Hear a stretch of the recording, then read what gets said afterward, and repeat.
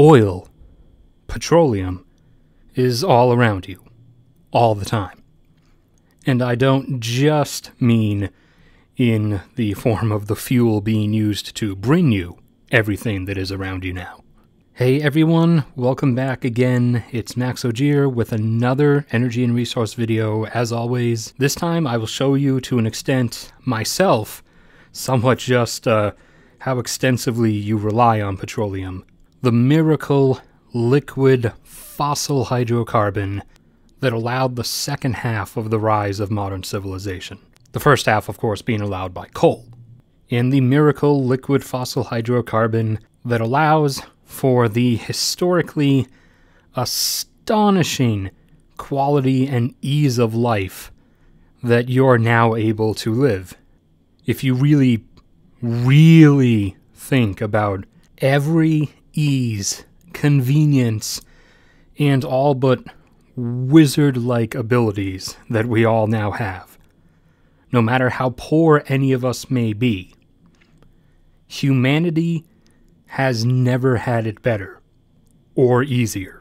So, to get the initially obvious out of the way, first, yes, the most abundant form of oil around you, or substance refined from oil, is, of course, the liquid fuel sitting in every vehicle, and every vehicle fueling station, whether public or industrial.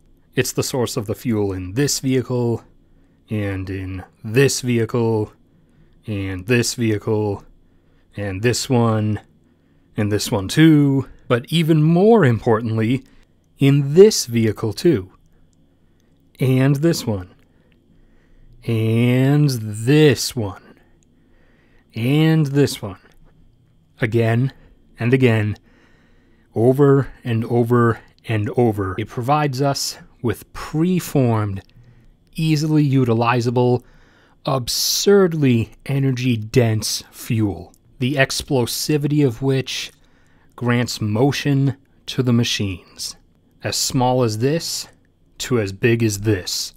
This grand liquid fuel, so easily movable, so easily usable, no need for conversion mediums like steam, no need to tow entire carriages of it behind you, no need to keep it cooled and compressed like natural gas. Liquid hydrocarbon fuel. This has granted us modernity, granted mobility to us and everything we want. This aspect, this factor of petroleum, cannot be understated, even in a video like this one that's not actually dedicated to it in its fuel form. So you owe this easy, lazy compatible modern world to petroleum.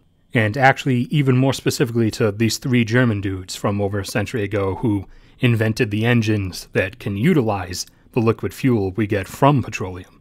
But it's time to move on and see, even when you're not in or near a vehicle, just how much you are still surrounded by petroleum. So, time to transition to my ugly face. So once the camera comes on, we'll just go through everything we can possibly find in one room that came from petroleum, aka everything, except the wood of the furniture in my room.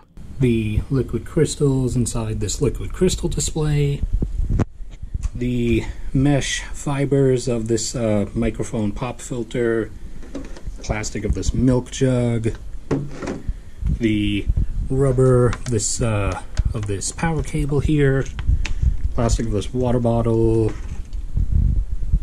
rubber in this power cable, the hard plastic resin of this power converter or power adapter, plastic here for the encasing of the GoPro usually, this pen and the ink inside of the pen, the polyester fibers of some of my thicker winter pants, all the casing of this and pretty much any other refrigerator, this power cord as well, the container of this dental floss and the Teflon fiber of the dental floss itself, this toothpaste container, and the toothpaste inside of it itself, this acrylic resin toothbrush, and the nylon fibers of the toothbrush bristles, and the package that it came in, the various polyester fibers of this clothes hamper here, the container for this laundry detergent, and the laundry detergent itself, the rubber of the cable for these cheap $15 JVC headphones, the plastic of the headphones themselves, the synthetic leather on the ear encompassing part of the headphones, the soft mesh fiber there on the inside, and few people know, but also the resonating membrane that actually produces the sound from inside the headphones. Let's see, plastic of this plastic bag, all of the various polyester-like fibers and materials that make up this suitcase and pretty much most other suitcases, most other backpacks. These sandals or flip-flops, every part of them. These slippers and the foam inside the slippers. Basically everything about shoes, every single part of them. Let's see. This bottle of shampoo and any other bottle of shampoo, plus the shampoo inside it, everything except the zinc. The ethanol in this hand sanitizer, and all of the other chemicals in this hand sanitizer, and the plastic container of this hand sanitizer. The plastic containers of deodorant dispensers, and pretty much every component of the deodorant itself inside. The container of this chapstick, and about half of the components of the chapstick itself. The particular type of plastic that's used to make window blinds. Also, along with suitcases, the various fibers and materials used to make backpacks. The polyester and various fibers in this this comforter here. Sheets are actually cotton, but also the foam inside of this pillow. The fibers and materials that cover over seats and chairs, along with the actual cushioning inside the chairs. The smooth waxy polish that's put over pretty much any wooden furniture nowadays. The fibers of this carpet. The paint on these walls, and pretty much every wall anywhere. Container for my medication, and the medication in the container itself, which at some point in the future I probably won't actually be able to afford anymore, depending on how things go. But that's my problem.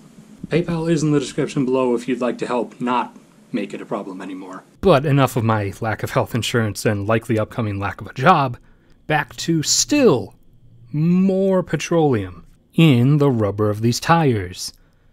The fabric covering of these and basically every seat. The cushioning foam inside of every seat and couch. All of the tar and asphalt of all of the millions of miles of road across this earth. The adhesives holding so many things together. The high-strength resin of these wind turbine blades. Yes, wind power actually requires petroleum, not just in the form of shipping the parts, but actually in the material that composes the blades of the wind turbines. It's a form of flexible yet hard resin that is given extra strength by being blended with fiberglass on the inside. The antibacterial agents inside soaps and sanitizers and cleaning compounds, pretty much all of the other components in those soaps and sanitizers and cleaning compounds. All of the insulation material in this building, and every other modern non-asbestos using building. The rubber sealant around the inside of every window frame, the protective insulating material inside of all packaging shipments, the sealing wrap or saran wrap around many shipments of most kinds, many medications and medicinal compounds. This list doesn't stop. I'm going to make it stop here because I don't want to record an eternal video. But basically most of you should probably know it already, or at least have gotten the point by now that it would just keep going and going and going. So yeah, petroleum. You are almost certainly sitting on it, probably wearing it, responding to this video by clicking with it, or pressing down on keys made out of it. Your car sits on it. Many components of your car are made out of it, and is fueled by it, obviously. You drink out of it. Everything around you is colored by it. My state and some of your countries rely on the price of it. Petroleum is the top, the base, and the walls of the societal framework pyramid.